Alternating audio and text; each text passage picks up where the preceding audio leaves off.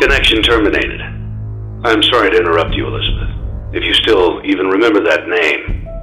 But I'm afraid you've been misinformed. You are not here to receive a gift, nor have you been called here by the individual you assume, although you have indeed been called. You have all been called here, into a labyrinth of sounds and smells, misdirection and misfortune. A labyrinth with no exit, a maze with no prize. You don't even realize that you are trapped. Your lust for blood has driven you in endless circles, chasing the cries of children in some unseen chamber, always seeming so near, yet somehow out of reach. But you will never find them. None of you will. This is where your story ends. And to you, my brave volunteer, who somehow found this job listing not intended for you. Although there was a way out planned for you, I have a feeling that's not what you want.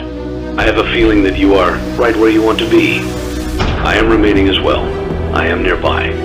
This place will not be remembered, and the memory of everything that started this can finally begin to fade away, as the agony of every tragedy should.